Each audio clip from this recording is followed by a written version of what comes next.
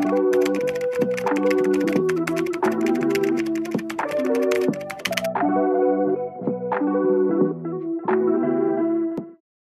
guys, my name's Aymara and I am a second year medical student at the University of Nottingham, and if you clicked on this video you're evidently looking to apply to medical school to hopefully one day become a doctor. In this video I'm going to be telling you what you can start doing already being in year 11 and year 12 to maximise your chances of getting into medical school. I have made a lot of step-by-step guides on getting into medical school. I'll link down the playlist which contains all of these videos down below, or you'll see it come up somewhere here on the screen. As always, make sure to like, subscribe and turn on post notifications and check out the timestamps in the description. Before we get into the video, I want to quickly recap the timeline of events leading up to you applying to medical school. The only thing that's remotely relevant to the application process that happens in year 11 is your GCSEs. Then if you move on to year 12, you'll be sitting your medical school entrance exams, which will take the form of a UCAT exam, which is a multiple choice online exam that you take at like a driving test centre, or the BMAT exam, which you'll be doing if you want to apply to Oxbridge or London medical schools. If you haven't heard of the UCAT exam before, it's basically divided into 5 sections. So quantitative reasoning, which tests your ability to use simple maths to problem solve. Verbal reasoning, where basically you have to read long passages and answer comprehension questions in a short amount of time. Decision making, which involves logic puzzles and evaluating arguments.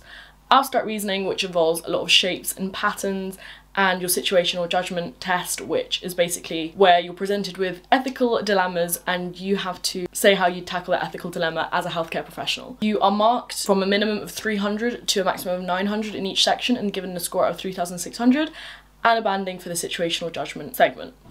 The BMAT exam, I didn't do the BMAT exam, but it involves sections on biology, chemistry and physics where you're tested to a GCSE/A-level ability and a longer essay response at the end of the exam. By the end of year 12 you should start writing your personal statement so that when it comes to year 13 it's ready to go. In year 13 you'll have submitted your UCAT application by the 31st or earlier of October, so the end of October, where you will have applied to 4 medical schools, and your application or your UCAS application will include your UCAT or BMAT results, your predictions, teacher references and your personal statement. Then once your UCAS application goes off, you'll start receiving offers to be invited to interview from your medical schools between the end of the autumn term and throughout the spring term, and during this same period you will be going to interviews.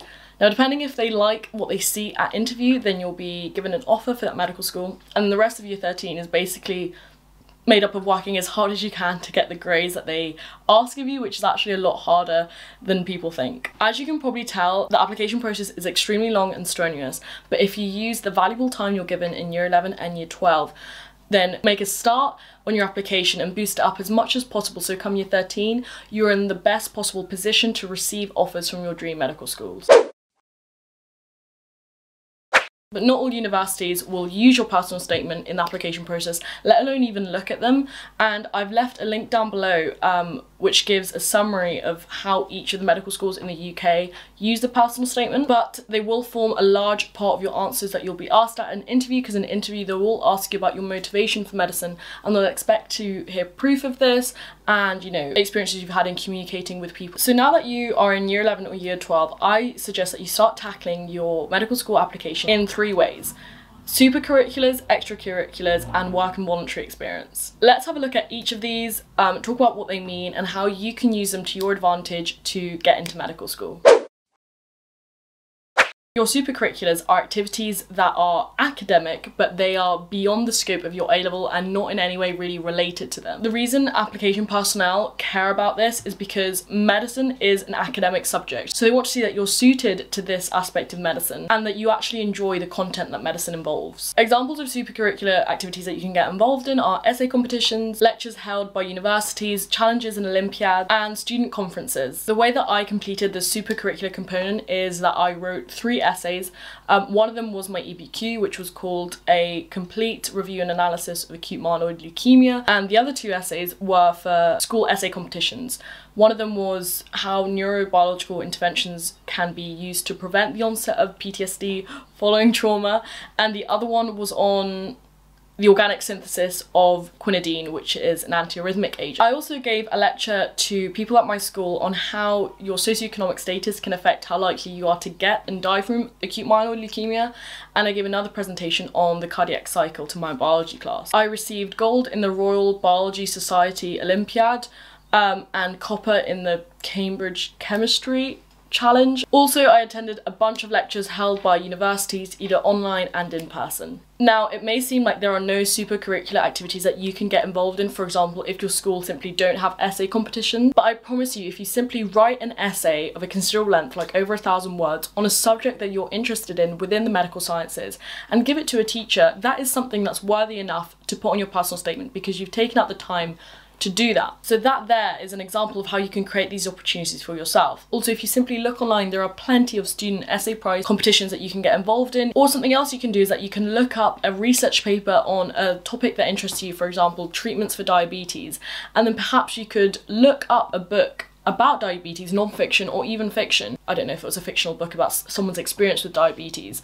And that there is a perfect storyline that you can put in your personal statement and talk about at an interview. Say, for example, having read a research paper on treatments in diabetes, it led me to want to investigate how it's like to live with diabetes and the quality of life you get, and so I read this book, and that there paints a perfect picture to the examiner. Also, I would suggest that you check out FutureLearn. It's like an online website where you can basically take like 3-month, 6-month courses in any topic, not just medicine or medical sciences, in anything. You can do computing or stuff like that, but this would be a perfect little course or like achievement that you can talk about in your personal statement and at interview.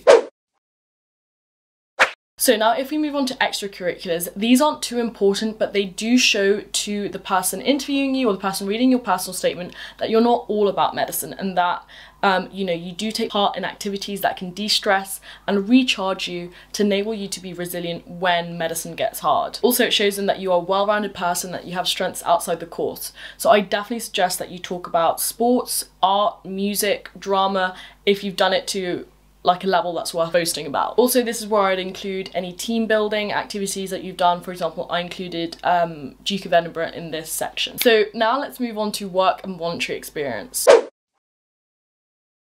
This is perhaps the most important section that will form part of your personal statement and that you'll speak about at interview. This section demonstrates to the admission personnel that you understand the qualities that a doctor needs to be a good healthcare professional, and that you also understand the challenges that come with medicine. Because the last thing they want is to let you into medical school and then you start finding things difficult and then you think, whoa, this isn't for me, and drop out. They want to let in people who are gonna graduate to become good doctors. Also, as all of these things do, it shows that you're committed to this career, to getting into medical school enough to seek out voluntary and work experiences. For me, this involved spending 1 week in a GP practice where I simply sat in consultations, saw how the GP treated and diagnosed a variety of different patients. I sat with reception and in the back office, saw how like things ran. I also volunteered for a year at a care home where I'd go in once a week and do arts and crafts with some of the elderly patients.